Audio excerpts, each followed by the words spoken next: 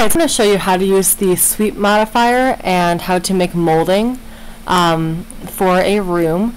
So here's just a quick example of what it might look like. You can use molding for your baseboards, you can use it for decoration, you can do a couple different things with it, but this is going to be the final result. So I'm going to go ahead and delete this. I'll go to my top viewport, go to my AEC extended objects, and what I'm going to do is I'll turn on my snaps and I'm just going to create a basic wall here.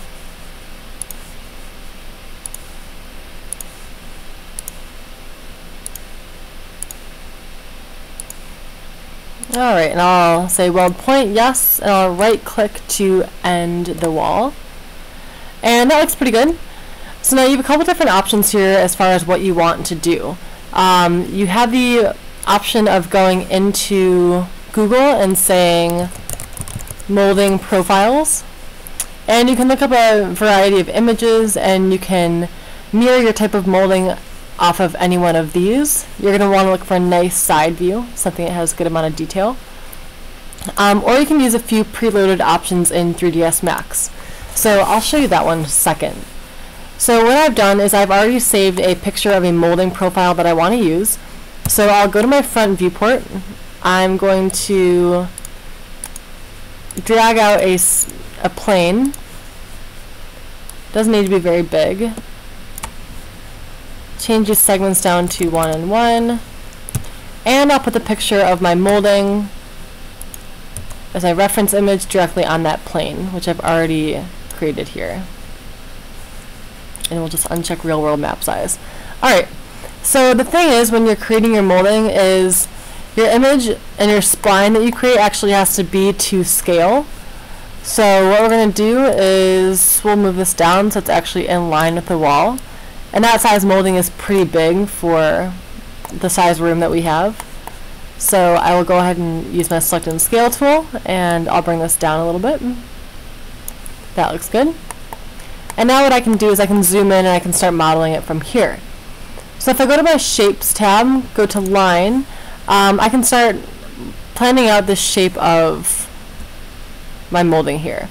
And if you hold down the shift key when you're making your splines, you'll have a nice straight line to work with, and your lines will snap right into place. So for now I'm just going to work with corner segments, and then we'll go back in here and make them smooth.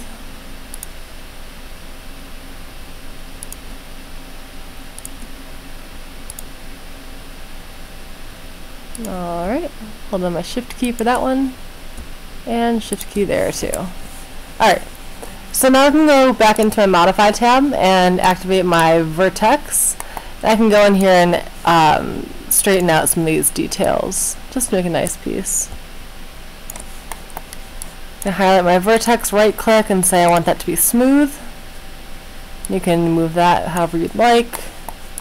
So you want this guy to be smooth, this one smooth.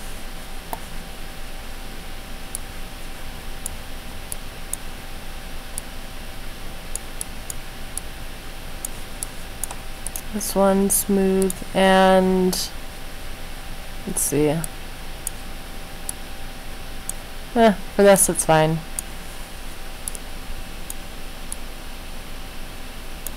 Alright, so this is my profile for my molding now.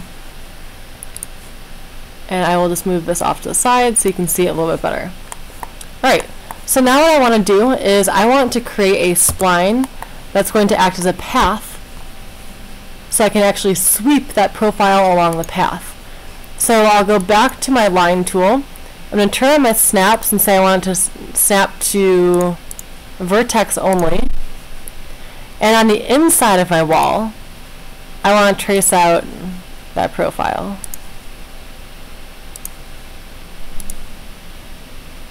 Just like that. And we'll close the spline. When you're doing this, you're going to want to make sure that it is resting on top of your wall shape here. Sometimes they go down to the bottom, and unless you're doing baseboards, don't put it on the bottom. Alright, so to this path that we just drew out, we're going to go to our Modify tab, and we're going to add the Sweep modifier. And as you can see, the shape automatically changes. So if you did not want to create your original profile, you could use 3ds Max's built-in sections.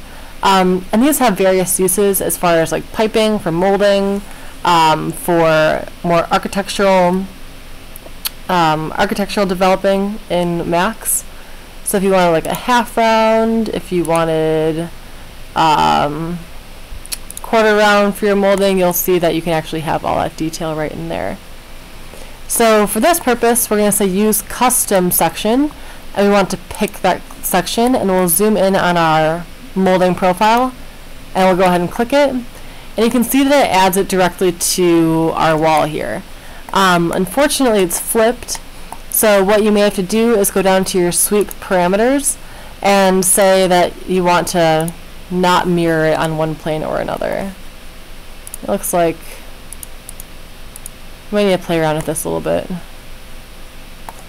It looks like that's what we want, that shape there. So you can see that nice detail here, especially in the corner. So what I'll do is let me change this color so it's a little bit easier.